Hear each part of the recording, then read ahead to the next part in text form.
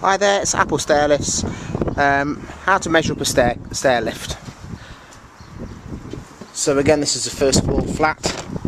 So the first thing you need to do is establish which side of the stairs it's going to go on. In this case it's fairly obvious.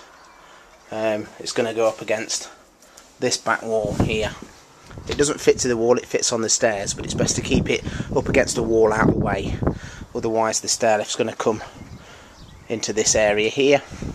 So as we look up the stairs, it's going to be on the left hand side. So now a quick tutorial on how to measure. So now we're going to measure.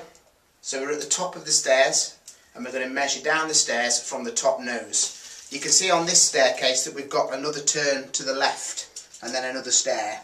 In this situation we're not going to be worried about that. We're just going to measure the main staircase to show you how to measure the main flight. Right, so this is the top nose here. So this is where we want to finish up. We're going to finish up here. So we measure down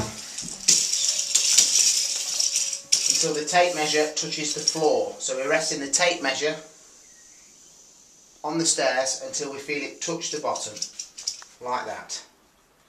So this staircase is 11 feet, which is 3,336 millimetres, just under 3.4 metres.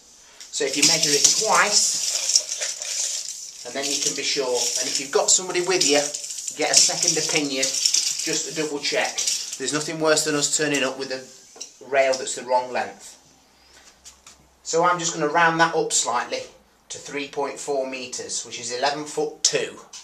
And then we can work out what length we need from there. Another quick measurement is from this newel post to the stringer. We want to get the width, and this is just over 32 inches or 830 mil. So again, do it twice and write your measurements down each time so you know that you've got the right measurement. And that's the basic measurement, that's all we need. The other things to check for is whether or not we're going to get the railing in one piece.